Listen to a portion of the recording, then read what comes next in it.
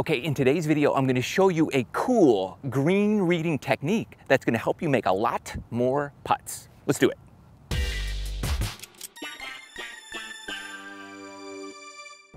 All right, if you're new to the channel, I do a lot of golf tips and drills in a unique, creative, different way that will help improve your golf game. I also do a lot of product reviews, so you know what products are good and which ones to stay away from. So please hit the subscribe button and the bell notification so you're notified every time I release a new video, all right? Now let's work on our green reading. Here we go.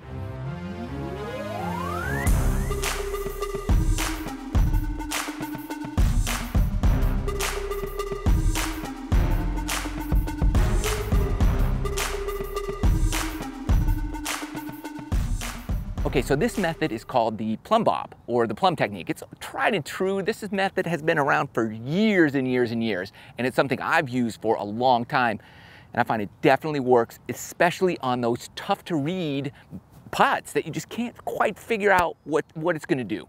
So here's how it works. You can get your putter, hold it loosely in your hand, and first figure out what eye is dominant, your left eye or your right eye. I'm right eye dominant. So then I hold the putter in my opposite hand. Right eye dominant, hold the putter in my left hand. And I'm gonna line up the putt from the hole, the ball, and then about 10 feet back is me, right here. Straight line, all right? Then I'm gonna shut my left eye. I'm gonna keep my dominant eye open. And I'm gonna line up the flag or the hole right there to my putter right through the ball. And I wanna cover the right half of the golf ball. So I'm gonna cover the ball with my putter shaft, the right side for me. So to kind of go like this, all right? You wanna cover that side. And then the flag, if it breaks left, should be to the left. Or if it breaks right, the flag would be on the other side. Or you wouldn't see it, it would just be blocked. And then you can move the putter to cover the other half of the ball. So check it on both sides. If you can't see the flag, that means it breaks that direction. And then you move it to the other side of the golf ball, the shaft line. And you're always looking at the inside of the shaft, meaning the hole is on this side or that side. And that's gonna line up exactly where you wanna hit your putt, where you wanna start it. All right, so let's check this out. We have this putt here. From here, it's about a 20, 25 footer. To there, it's flat. I don't know which way it breaks totally. It looks straight to me. So this would be a good opportunity to use this technique. And I'm gonna put my ball here. All right, there's my ball. Here's me. I'm gonna line this up, that flag, my putter, and my right eye. And I'm covering the right half of the golf ball. I'm covering the left half. I can't see the flag. I cover the right half. I see the flag way to the left of my putter, so I know this breaks. I thought it was fairly straight, but now this plumb technique is telling me it breaks at least 6-8 inches. This is what it's showing me. So it's showing me it breaks way out here.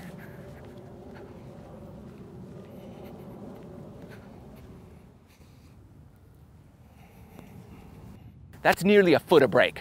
And I read it fairly straight. I might have played a little right to left, maybe a ball.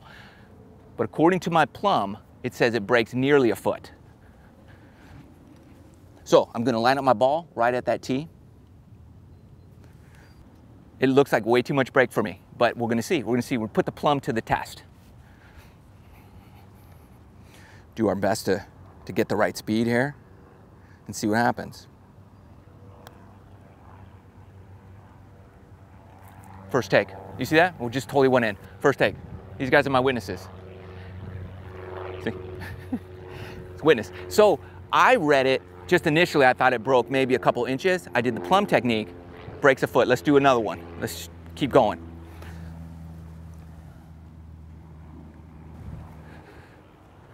I mean, that's a lot of break to me.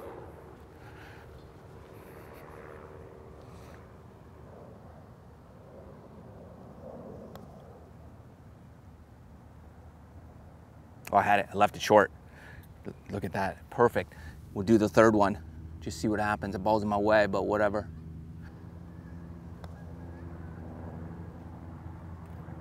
Oh, that would have went in. Hit the ball. Plumb technique.